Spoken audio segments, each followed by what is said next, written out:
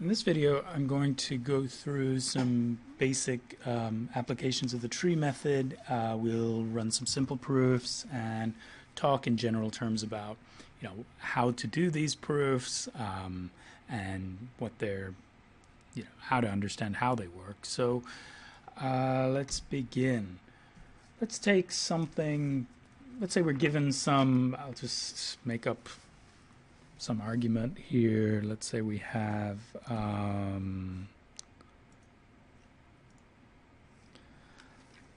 something like if P then Q and let's see, not R and T, and let's say it's R or P then Q. Okay, so this is what we're trying to prove. We're trying to prove that this is a valid argument. Remember that these are the premises. This is the conclusion. Okay, so how do we go about doing that? So let's talk about our method. So we're using the reductio method. And how does that work? Well, first, we take the denial of the conclusion,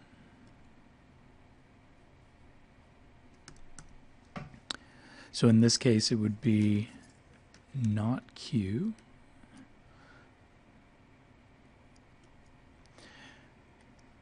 join it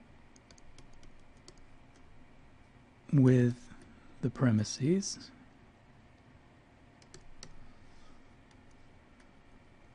see if they generate a contradiction.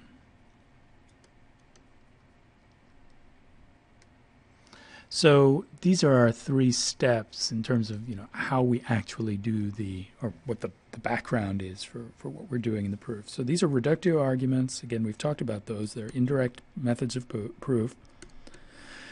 And an indirect proof of this kind, the purpose is to show that the denial of the conclusion cannot be the case. So if the denial of the conclusion cannot be the case, then you know that the conclusion must be the case.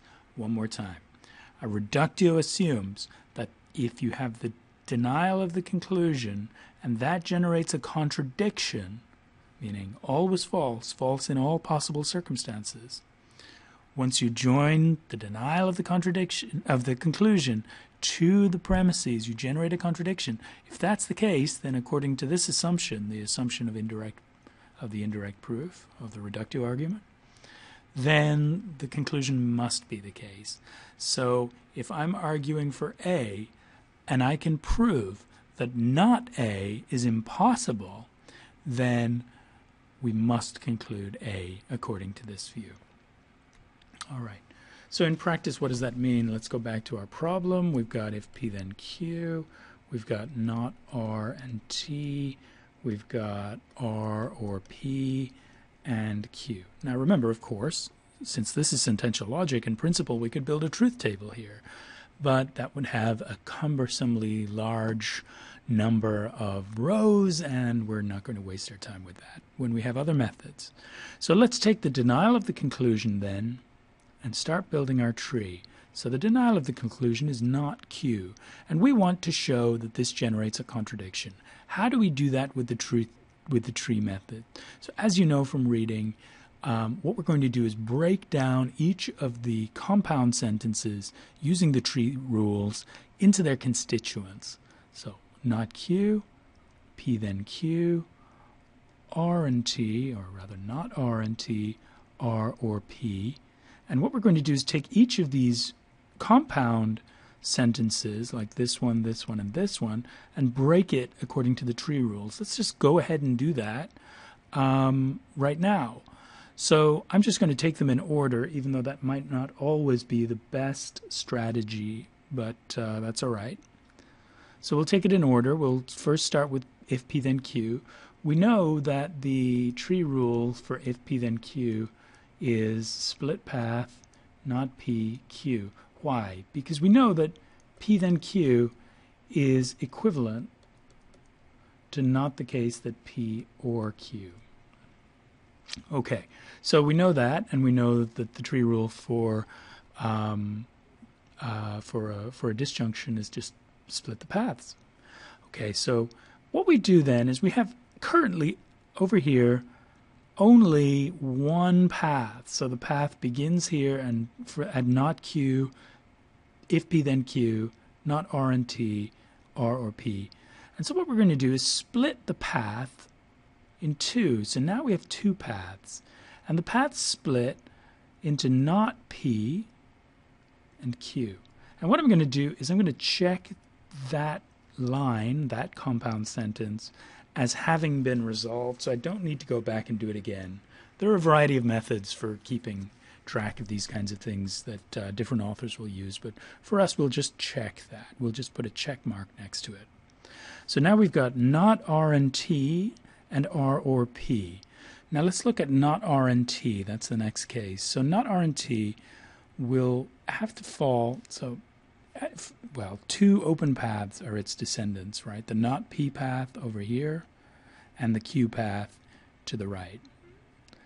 So anything we do above an open path has to happen in that open path. And so since we have two open paths, we're going to have not R over here, T over here, not R over here, T over here. Now why is that? Well, we have this tree rule that we're following, that with a conjunction, both conjuncts fall beneath one another in the same path, or fall below in the same path.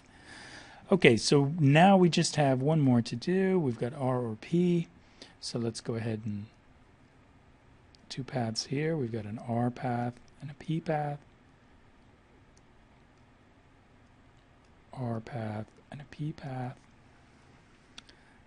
And now what we've done is we've fully resolved the problem into atomic constituents. Now let's go back and look at each of these paths in order. So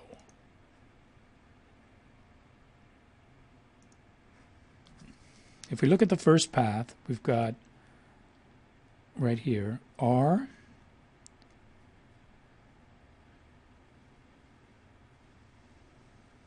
yeah, so this is the path as a whole. We'll just include this whole thing. Okay, so the path is read not Q, if P then Q, not R and T, R or P, not P, not R, T, and R. And now our question is that a consistent way that things can be? Can we have all of these statements holding true together? And if we look, we notice we've got R here and not R here. They can't be true together, so we say that this path closes. So this is a closed path. Okay, how about the next path? We've got, let's pick a different color for the different path. Here we've got P, T, not R, not P, and then all of this stuff. Can these things all be true together? Well, you've already seen that P, there's P here and not P here, so this path closes also. Okay, so these are inconsistent ways things could be. Let's look at the remaining two paths.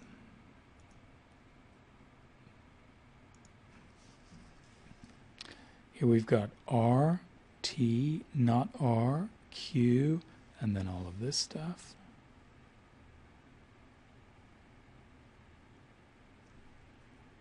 Well, we've got two contradictions in here.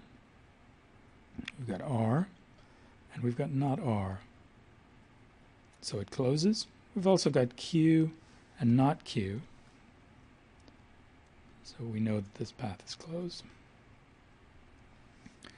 And then finally, taking a look at the final path,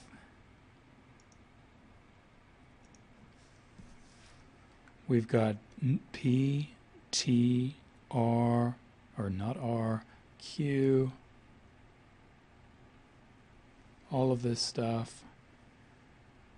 And happily, we've got Q and not Q here also. So this path also closes. So what you're saying, or what we're saying, is once you completely resolve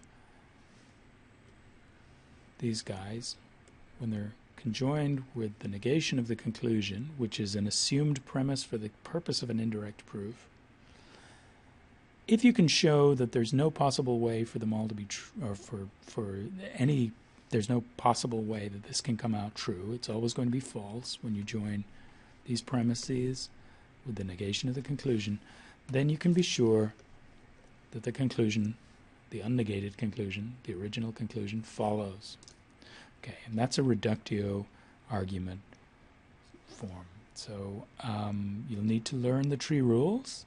You'll need to practice the trees. There's a little bit of strategy involved in constructing the trees in a smart way, but it's a straightforward method of proof. Again, follow the recipe. It's pretty much decidable.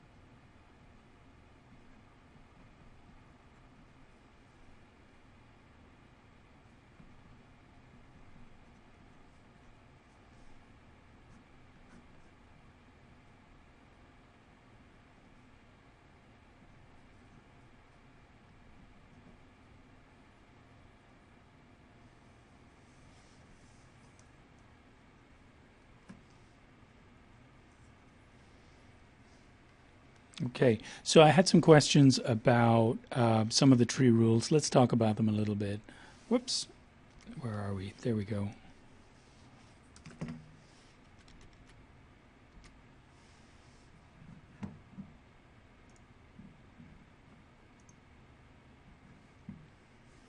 I had some questions about the tree rules, so we'll talk about those a little bit. So specifically, the question was, if you have something like this, why does the tree rule look like this? Okay, so remember our truth table for biconditional. Okay, the truth table for biconditional says that if P, if and only if, or sorry, P if and only if Q is true in the first case or the fourth case. So what is the first and fourth case? Well, the first case is P and Q, and the fourth case is not P and not Q. So what we're going to end up with is we're going to be able to say that P if and only if Q is logically equivalent to, or is if and only if, not the case that P and not Q, or P and Q. And that would be the fourth, and that would be the first case. Okay, so if you run the truth table for this, and you run the truth table for this, then you get T, F, F, T, T, F, F, T in both cases. So now take a look at this guy here. This is clearly, well, we've got a disjunction right here. So we know that if we had, we could conclude not P, not Q, P, Q right here. Okay, why? Well, we split the paths at the disjunction, and then we've got two conjunctions, and the conjunction here, not P and Q, falls out like that.